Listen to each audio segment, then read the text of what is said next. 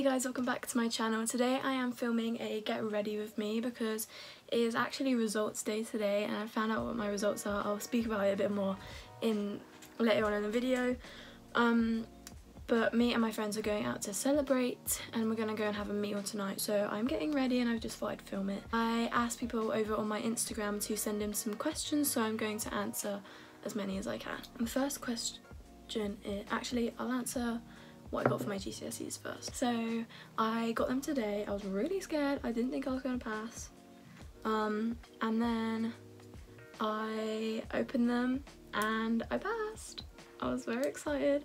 I honestly didn't think I was going to pass at all, but I passed maths, English, science and PE, and I still need to get my business result back because it was a BTEC, so we didn't get them today.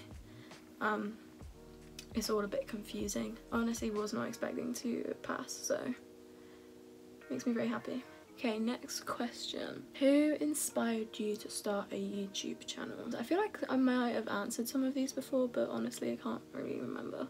The YouTubers who kind of like made me want to start are like Zoe Sugg, just because I love her vlogs that she does, and like especially Vlogmas. I don't know why, I just love it. And then I also watch Anastasia Kingsnorth and Saffron Barker and Mark Ferris. I love watching his videos, they're so funny, especially and also when he's with Zoe, they're just so funny. And Sidnell, I love their channel. And then like family channels, the Ace family, love that.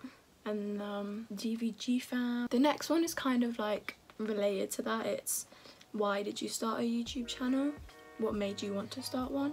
And honestly, I wanted to start a YouTube channel since I was probably like 7. I used to, you probably already know this, I think I've said it before, but I used to make videos and post them on YouTube when I was younger.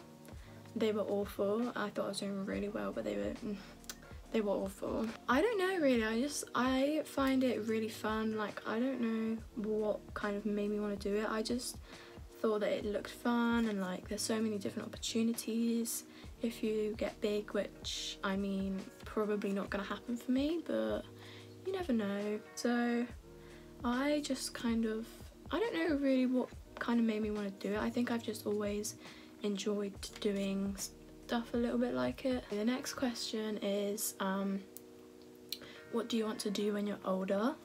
So I actually want to do something to do with the radio. Now I never ever used to want to do anything like I used to want to be a physiotherapist, like so different to what I want to do now.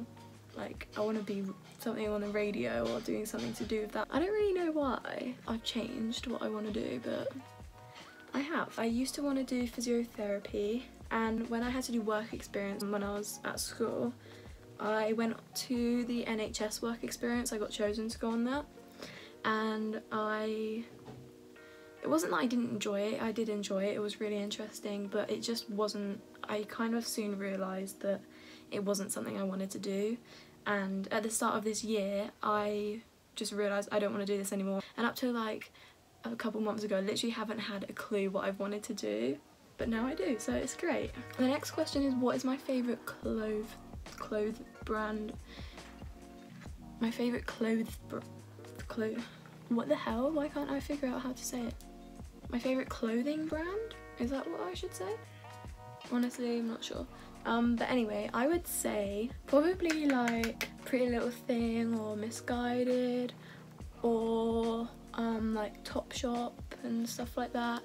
Not like expensive ones because can't afford them. I feel like whenever I do my makeup and I actually need to go somewhere that like is quite nice, I can never, my makeup just looks awful. And the next question is, if you could live anywhere in the world, where would you live? So other than the UK. So I would live in America, anywhere in America really. Like, I don't know, I've been to America a lot. I think I've been to Florida 8 times, which I'm very grateful for. I think it's just so pretty over there. Also, I'm doing this because even though it's not that hot outside, I will probably be sweating, so I'm literally putting powder all over my face. Would you rather be stuck in a room with spiders or snakes? Neither. Is that an option? I used to be able to hold snakes. In America, we went to this place called Gatorland, and I actually held an alligator there. It was a baby one, but still. And I like held a snake there too, and I wasn't scared. I think as I've got older, I've got way more scared of stuff like that. I don't know why, I just have. I hate spiders, I actually hate them. I don't think I can choose. I actually don't think I can choose.